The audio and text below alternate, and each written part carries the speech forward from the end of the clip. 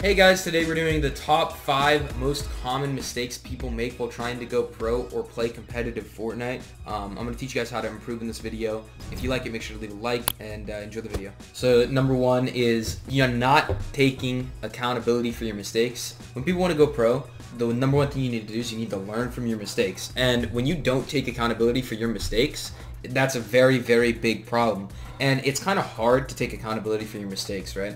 Because you have to know that you did something wrong. And people don't want to accept that there's something wrong with them. But if you make a mistake, you need to identify that mistake and you need to fix it. And a way to improve on this is honestly VOD reviewing and knowing how to have an unbiased point of view. And one way that you can do that is if you have a friend, you can VOD review with them, right? You can get in Discord every night, VOD review with your friends, VOD review with multiple people, and you point out their mistakes and you help them realize their mistakes. And this shouldn't be personal, right? Don't make it personal. If your friend tells you you did something wrong, don't take it personal, but just think about what they said and apply that to your game, maybe, if you know that you did something wrong, and just think about how to prevent that mistake from happening again. Because if you make the same mistake twice, you're not improving and you're not going to get good and you're not going to be able to go pro or achieve your goals, whatever your goals are. The number 2 most common mistake I see from so many people on console, PC, stuff like that is, and this is a surprising one that you guys aren't going to expect, is visual audio. People put visual audio on, and if you guys don't know what visual audio is, I'll show you. Visual audio is right here. It's visualized sound effects, and I'll turn that on and I'll go in game and show you guys what it does. But basically it sums up to visualizing what happens on the audio onto your screen, and I'll tell you why that's bad, but let me show you in game really quick. If you guys can't tell, this chest spawn is to my left, right? And you can see that on the screen. But if you guys can listen, it is not showing, like, in my ears that it's to the left, okay? You can't hear the 3D aspect of audio. You can only hear it coming from a singular point, and that's actually, like, from the center of your head in game, which is kind of weird. If I turn to the right, can't tell that it's to my right. Can only tell if it's in front of me. But you can see it, and that's another problem, right? It lowers your FPS. That's a problem. It lowers your FPS, and that's true.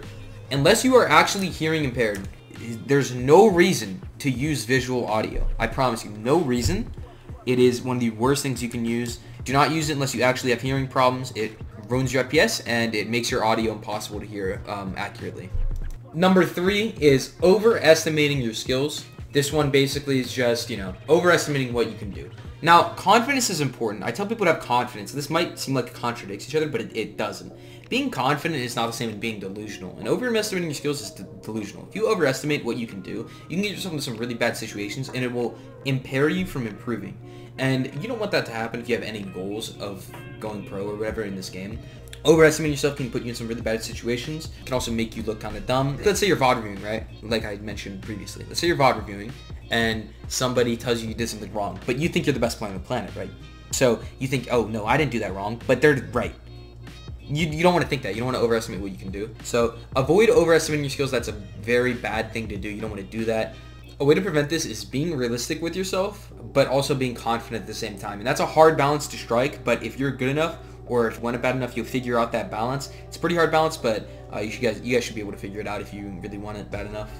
Number 4 is having a negative mindset. This is something, again, that I see a lot. How do you expect to improve or go pro or go semi-pro in this game if you have a negative mindset? You do not want a negative mindset.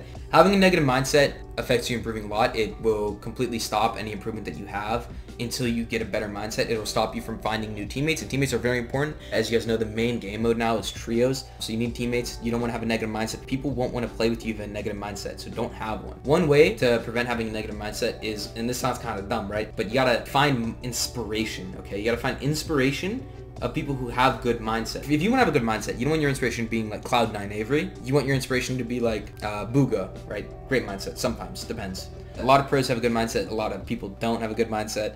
It's just how it is. Also, like, looking at inspiration from other sources, like if you look basketball, look at people who work hard in that, like maybe LeBron James or whatever. I'm just giving examples of where you can find inspiration to have a positive mindset about the game and about what you do.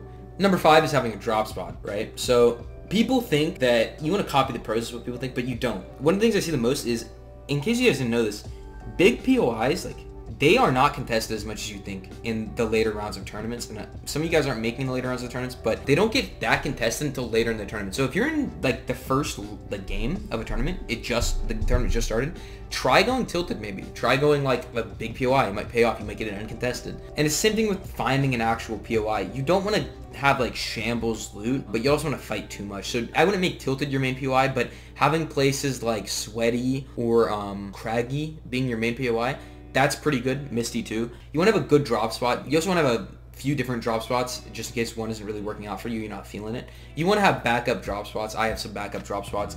Be comfortable with multiple places on the map, and that'll make you a much better player. And you can do this by just playing arena pretty much and playing off spawn fights and stuff like that. There's some videos that I'll probably make in the future telling you guys how to get a good drop spot, so look out for those in the near future. I'll probably make some of those. That's the last one, is having a good drop spot. If you guys liked the video, make sure to like and subscribe. Make sure to turn the noties on too. I want to get to 100,000 subscribers pretty soon, and that's why I'm putting out so much content for you guys. I would appreciate that a lot if we got to that within the next few months. That'd be actually so huge for me. I'm going to be putting out content on a regular basis. Every other day, I think, is when I'm going to be putting out content, and maybe some bonus videos in between. So yeah, peace out, guys.